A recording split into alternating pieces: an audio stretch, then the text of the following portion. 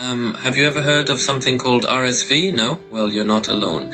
RSV, or Respiratory Syncytial virus, is a common respiratory virus that often goes unnoticed, yet it's one of the most frequent causes of lower respiratory tract infections among infants and young children worldwide. And RSV, which stands for Respiratory Syncytial virus, is a virus that infects the respiratory tract. It's so common that most children have been infected with the virus by the age of 2. But don't be fooled by its prevalence. RSV can be serious, particularly for infants and older adults.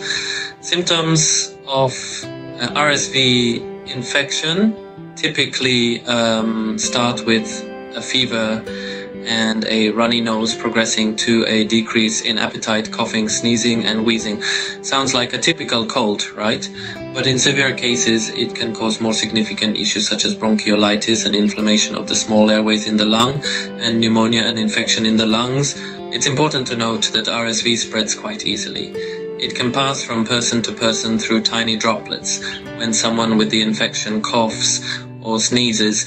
It can also live on surfaces for several hours, waiting for an unsuspecting hand to touch it and then touch their face. Now, if you're wondering how to protect yourself and others from RSV, you're on the right track. The key is good hygiene. Washing your hands, often avoiding close contact with sick people, and keeping your surroundings clean can go a long way in preventing the spread of RSV.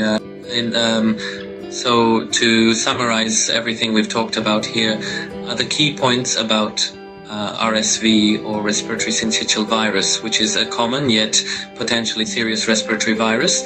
It primarily affects infants and young children, but can also have severe consequences for older adults.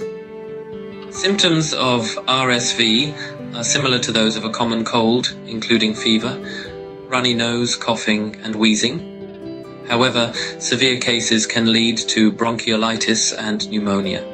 RSV spreads easily from person to person through droplets from a cough or sneeze, and by touching contaminated surfaces. Prevention is key to stopping the spread of RSV.